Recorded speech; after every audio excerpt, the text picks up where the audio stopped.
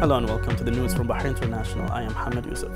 On behalf of His Royal Highness the Crown Prince and Prime Minister Prince Salman bin Hamad Al Khalifa, Deputy Prime Minister Sheikh Ali bin Khalifa Al Khalifa attended the awards ceremony of Prime Minister Journalism Award in its 5th edition, which was held remotely. The award consists of the following categories: columns, reports, interviews and press photos. Deputy Premier Sheikh Ali bin Khalifa delivered a speech in which he expressed thanks and appreciation of His Royal Highness the Crown Prince and Prime Minister for his patronage of the award and his support to the national press, in addition to his appreciation for its role in supporting the march of comprehensive achievements under the leadership of His Majesty the King.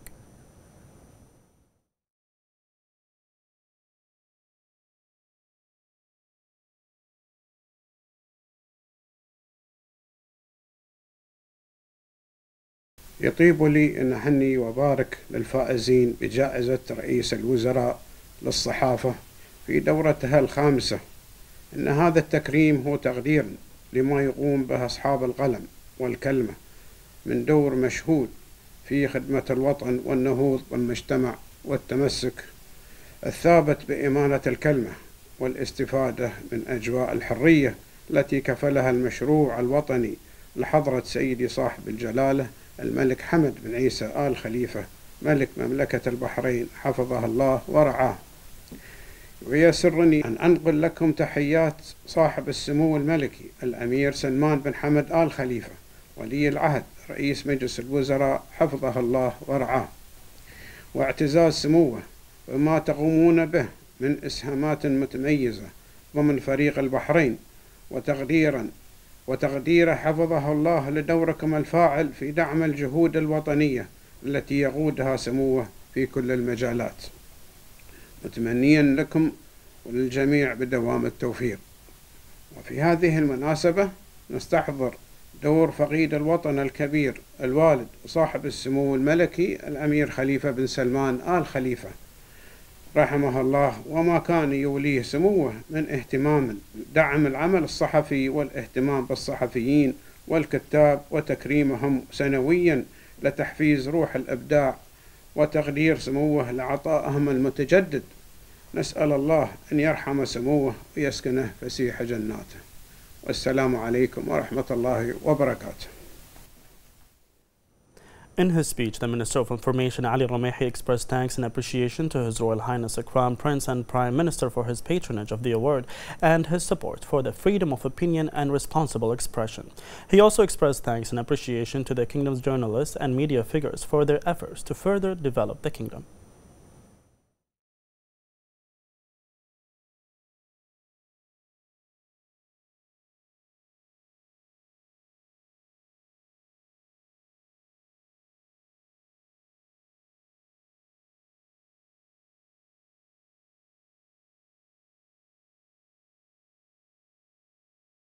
أن الصحافة البحرينية بفضل الدعم اللامحدود من لدن صاحب الجلالة الملك المفدى ماضية في دورها الحيوي كشريك فاعل في الحفاظ على أمن الوطن واستقراره وتدعيم مكتسباته وأداء واجباته ضمن فريق البحرين بقيادة صاحب السمو الملكي ولي العهد رئيس مجلس الوزراء، عبر نشر الوعي بالحقائق والمعلومات الصحيحة في المجالات كافة ومن ضمنها مكافحة فيروس كورونا، معاهدين جلالة الملك المفدى وسمو ولي العهد الأمين حفظهم الله على مواصلة رسالتنا التنويرية في تكريس قيم المواطنة الصالحة والتسامح والوحدة الوطنية ونبذ الفرقة والكراهية وتعزيز الوعي المجتمعي والوقوف صفا واحدا في مواجهات الحملات المشبوهة والمعادية والتصدي لكل من تسول له نفسه محاولة المساس بأمننا واستقرارنا وهويتنا وعقيدتنا، والعمل بروح الفريق الواحد فريق البحرين على تحويل التحديات إلى فرص واعدة وإنجازات متجددة.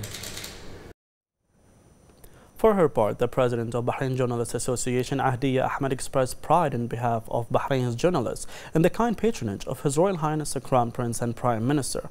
At the end of the ceremony, the jury announced the winners of this year's Journalism Award edition. Osama Al-Majid from Al Bilad newspaper won in the columns category. Saeed Muhammad Saeed from Al Bilad won the reports category. Tamam Abu Safi from Al Ayyam the interviews category. And Sultan Al-Haddad from Bahrain News Agency won the press photography category.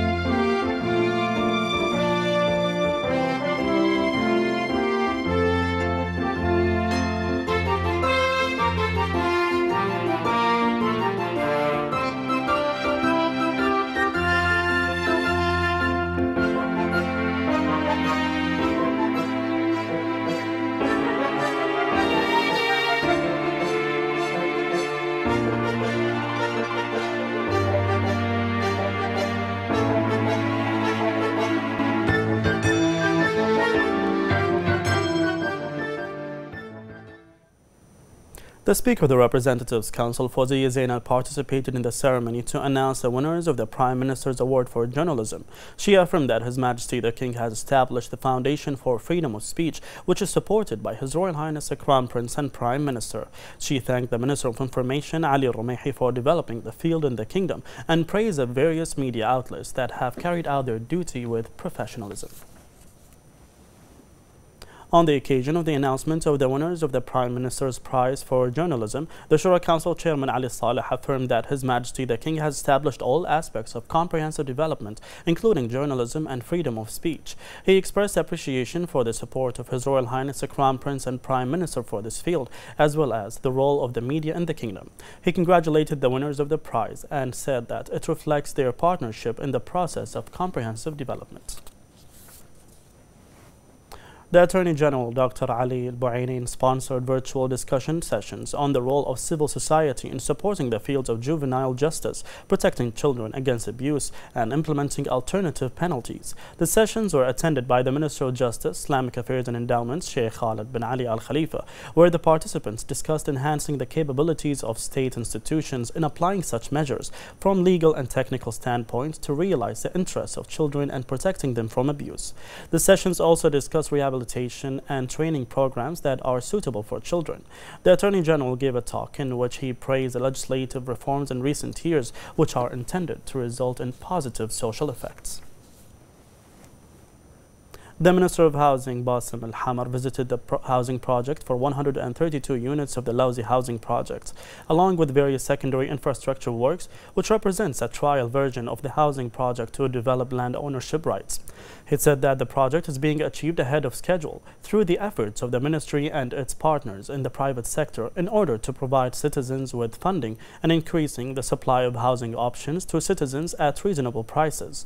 The ministry aims to build 27,000 housing units on government-owned land as it works to improve housing services.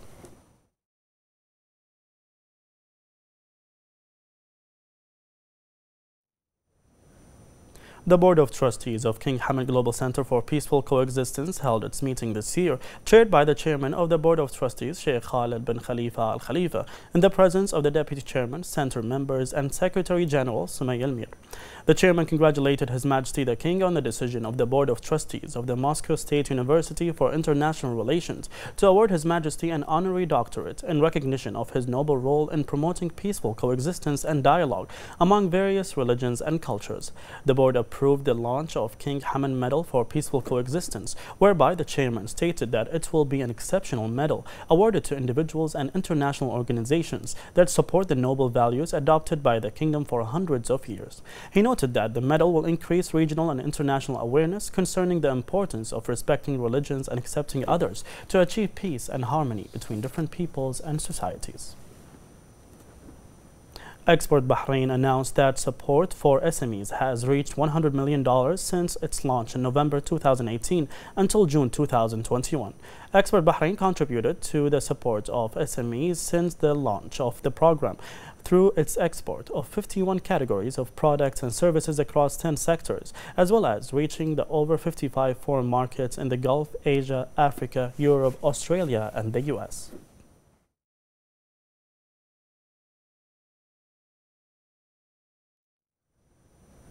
An implementation of the royal directives issued by His Majesty King Hamad bin Isa Al Khalifa to start vaccinating Bahraini citizens residing abroad who were unable to get vaccinated, and in order to preserve the health and safety of citizens and support national efforts led by His Royal Highness the Crown Prince and Prime Minister, the Bahrain Embassy to the UK began implementation of a vaccination rollout for citizens abroad.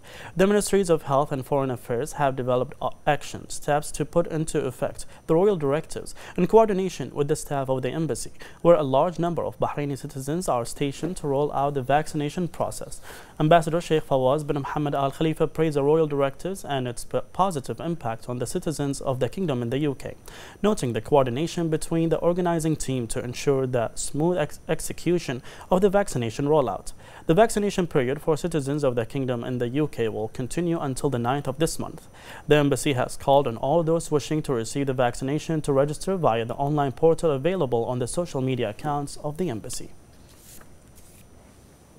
An implementation of the royal directives issued by His Majesty King Hamad bin Isa Al Khalifa to start vaccinating Bahraini citizens residing abroad who were unable to get vaccinated, and in order to preserve the health and safety of citizens and support the national efforts led by His Royal Highness the Crown Prince and Prime Minister, and within the framework of the Foreign Ministry's keenness to safeguard the interests of citizens overseas, the Embassy of the Kingdom of Bahrain in Islamabad, in coordination with the Ministry of Foreign Affairs, has contacted Bahraini citizens in Pakistan to make sure they have taken the COVID-19 vaccination, instructing them on the mechanisms used to register for the vaccination. It's also noted that most of the citizens registered at the embassy who are currently in Pakistan have started taking the vaccine. The embassy stresses that this process is a culmination of Bahrain's keenness to make every effort in order to preserve the safety of citizens by providing them with safe vaccination, noting that the Ministry of Foreign Affairs has cooperated and coordinated with the Ministry of Health and the diplomatic missions of Bahrain abroad to continue to take all measures in order to ensure the smooth execution of the vaccination process overseas.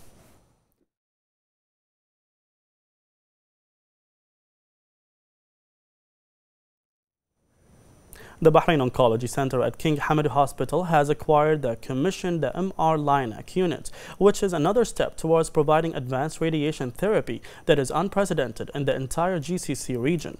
This acquisition of technology in cancer care comes out of commitment and dedication to provide state-of-the-art and comprehensive cancer care. To speak more about this, we are joined by the Director of Bahrain Oncology Center, Professor Ilyas Fadel. Hello, Professor Ilyas. Tell us about the new and revolutionary addition of equipment and services at Bahrain Oncology Center, and how can they further improve the kingdom's healthcare sector and deal with such costly treatments? Yes, and good evening. As already known, the Bahrain Oncology Center, supported by the King Hamad University Hospital, is the Bahrain National Cancer Institute, with the mission of providing Bahraini nationals and citizens with a world standard comprehensive care in the domain of hematology and oncology.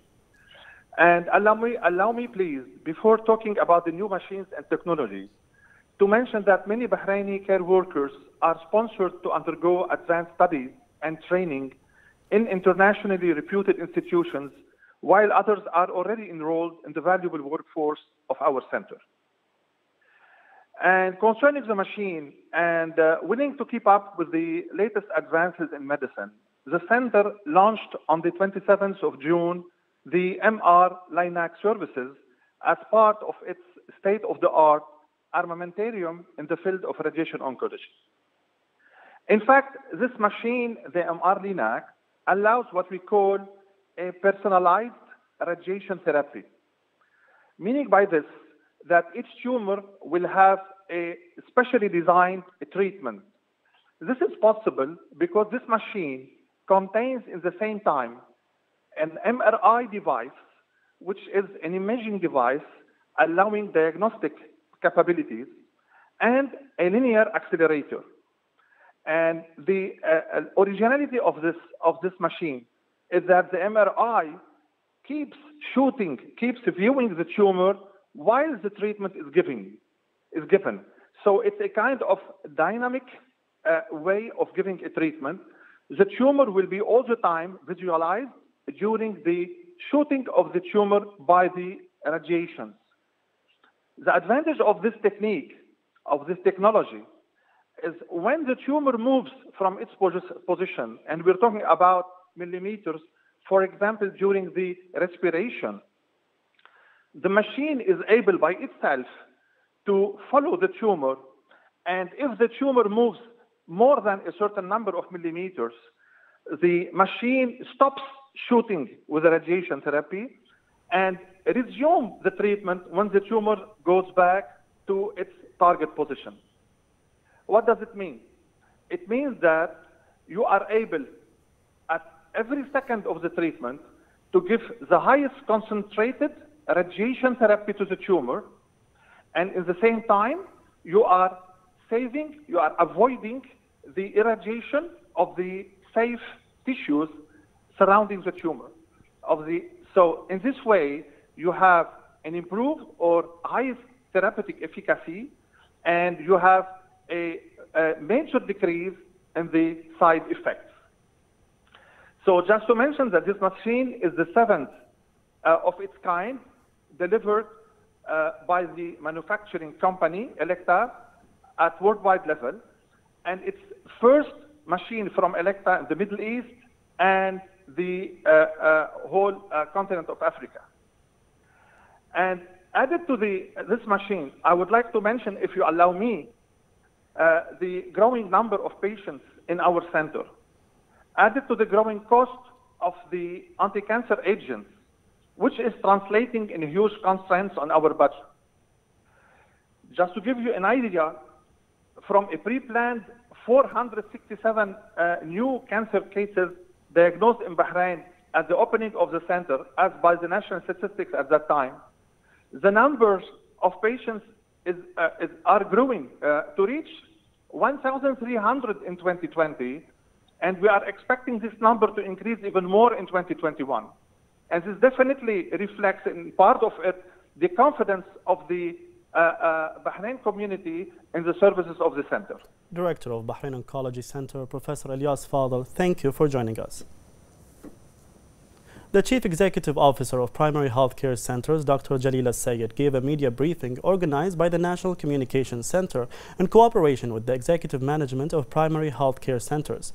Dr. Sayed affirmed that the primary healthcare system is considered the cornerstone of health services in Bahrain and is the first point of contact for the individual with regard to healthcare, as the system includes a number of services that aim to ensure the health of the people. She added that the project of the autonomy strategy in primary healthcare centers aims to promote with principles associated with the formation of primary health system that is self-managed by the Board of Trustees and the Primary Health Directorate, in addition to providing integrated and sustainable health services that operate with fairness, efficiency, and high quality. The international vaccination campaign continues to witness a wide turnout of citizens and residents. The Ministry of Health announced that 1,077,727 had taken the first dose of the vaccine, while 1,008,024 had taken the second. The ministry renewed its call for the community to commit to all precautionary measures and take the initiative to register for the coronavirus vaccination. The Ministry of Health said today that the number of active coronavirus cases reached 1,659 with 287 recoveries, 128 registered new cases and 3 deaths. 72 of the new registered cases are expatriates, 51 are contacts of active cases, and 5 are travel-related. The ministry expresses its heartfelt condolences to the families of the deceased and urges everyone to comply with the guidelines issued by the National Task Force for combating the coronavirus.